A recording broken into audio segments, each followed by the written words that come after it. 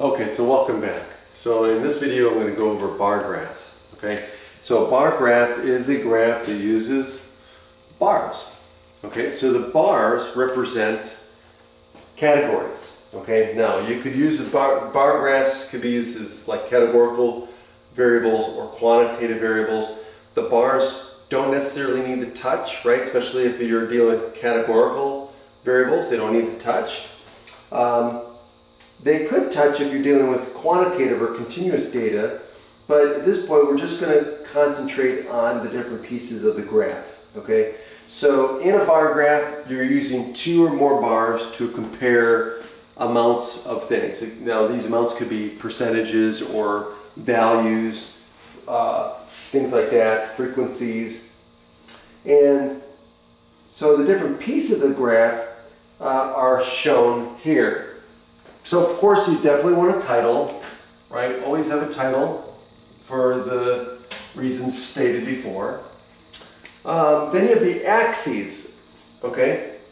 Now one axis tells you what each bar represents, and this could be each category that falls into it. So we could be talking about year, we could be talking about causes, we could be talking about all kinds of different categories, okay?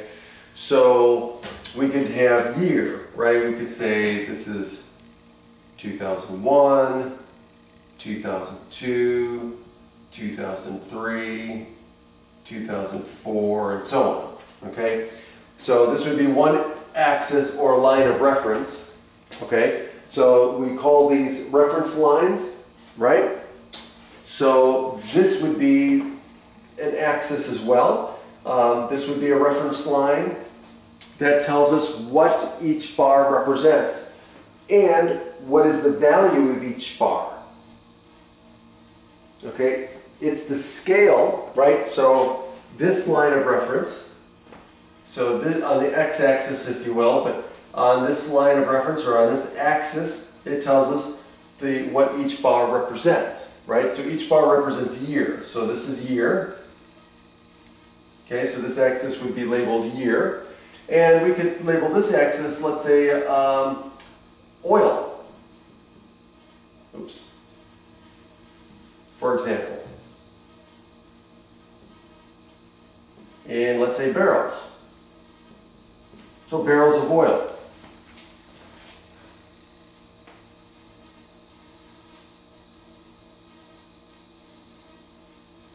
Okay, and we could say this is measured in hundreds of millions of barrels, right?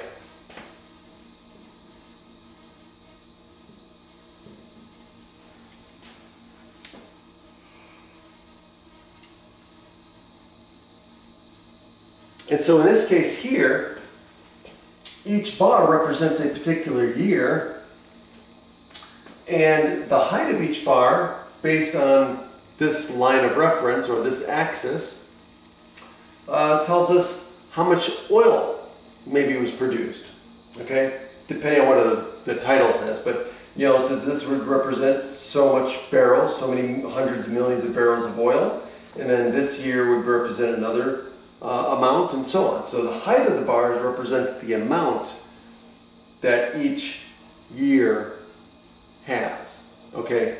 And so that's the way you want to read a bar chart, right? And then you can compare different bars, right? So you can compare within different bars. Now, the big difference between a pie chart and a bar chart is that the categories of bars do not have to add up to the whole, and usually don't, okay?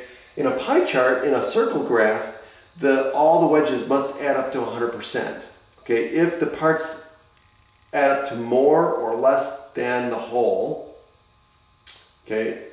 If they add up to less than or more than 100%, then we can't use a pie chart. We'll have to use a bar chart, okay? Also, I showed this bar chart with the bars going vertical, but you can definitely have the bars going horizontal as well. And there's several different graphs out there that show that, okay?